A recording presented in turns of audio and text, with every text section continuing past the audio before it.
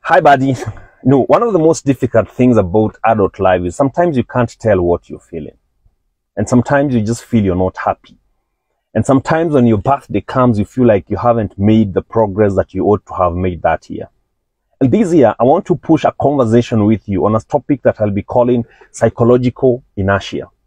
We all did some physics in high school and we learned this thing called inertia.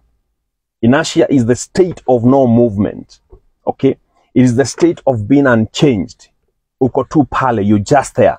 And we normally say that you need the greatest force, you need the greatest energy when something is at the state of inertia. Making the first step is always the most difficult thing in life, even for the car.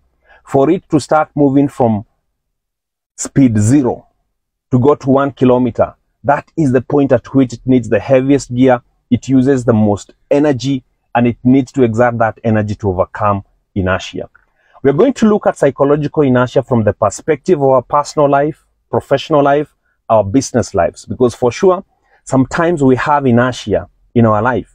And the thing is, this is much more pronounced for people that are in their late 20s, in their 30s, and in their 40s.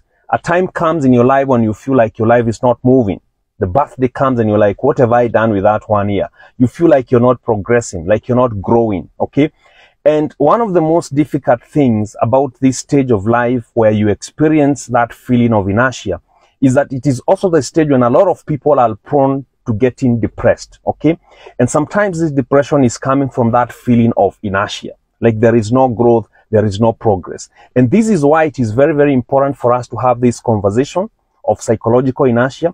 It is a conversation that we ought to push in our offices, because in the corporate life, a lot of people feel that they have inertia in their lives, and this is not necessarily a good feeling for a lot of people, okay? We need to provoke ourselves to have this conversation about inertia so that we can begin to expound ways that we can overcome this feeling and become better people, okay? Now, I will be talking to you as one of you. I have inertia in some areas of my life, okay? Because one of the interesting things about inertia is that you can be making progress, very good progress in some areas of your life, but you have inertia, total inertia in other areas of your life.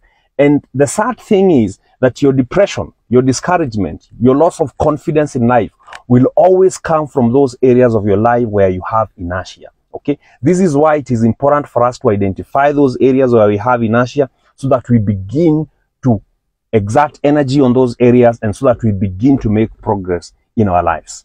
Remember, we said that this year is about making each other better. It's not just about business, okay? It's also about asking each other, how are you doing? Okay? How are you coping with life? We do not want surprises from our customers, from our family members, from our friends. And this is why I am taking this initiative to do these videos, to provoke these important conversations. You may want to know how your spouse is doing, how your brother is doing, how your sister is doing, how a friend abroad in the diaspora, okay? Okay, somebody that you've not talked to for the last 10 years, how are they doing and how are they feeling about life? Because the best way for us to increase hope and optimism in society is for us to talk to each other, for us to provoke meaningful conversations, asking the hard questions. And this week, I want us to discuss this difficult topic of inertia and how we can overcome psychological inertia in our lives so that we can begin to grow and move forward. My name is Eric, the founder, CEO, Maridadi Motors. Happy to move your status, not just by selling new cars, but also by giving you ideas to move your life, your business, your family forward. Asante sana.